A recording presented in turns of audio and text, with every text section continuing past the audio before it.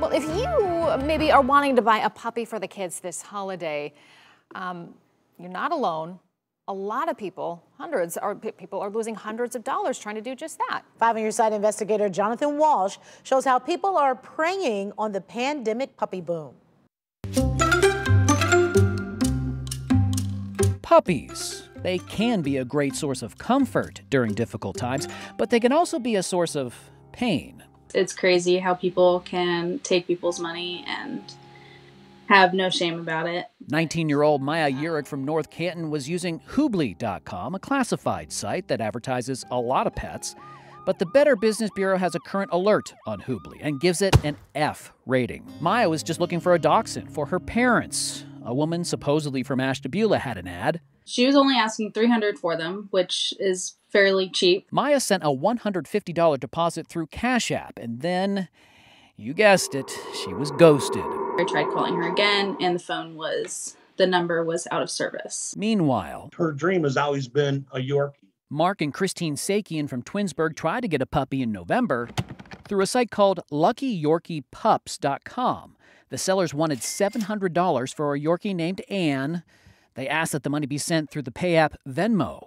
They wanted us to do it to pay as if we were paying a friend rather than with the insurance because it would cost more, and they said it would take 21 days. They sent the money, but then they got an email that we needed to purchase a heated kennel for the dog and that it would be like over $4,000. The Sakians refused and were out $700. We are being inundated by reports from consumers telling us their sad tale. Sue McConnell from the Cleveland BBB says online puppy purchase problems are really bad right now, and so does the Attorney General. Swindlers basically operate by abusing people's trust and their good nature. Criminals will even create a backstory that hits the heart. Someone in the military who got deployed and couldn't keep the dog, or there's been some tragedy. We looked up LuckyYorkiePups.com, and sure enough, we found the same dog, named Anne,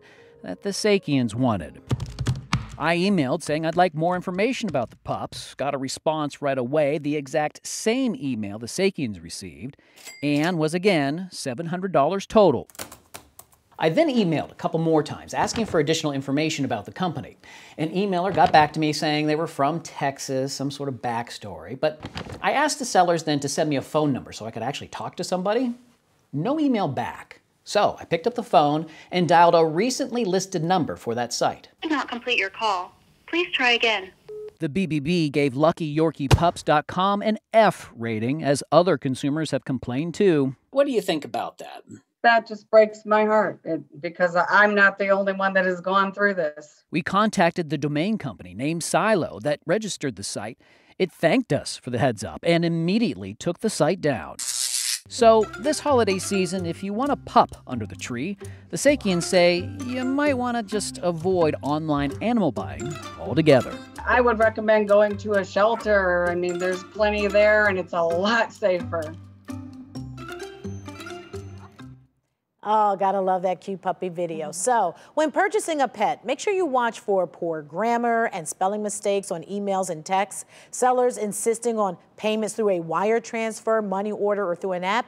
And if the seller avoids letting you see the dog in person, there are just red flags there now.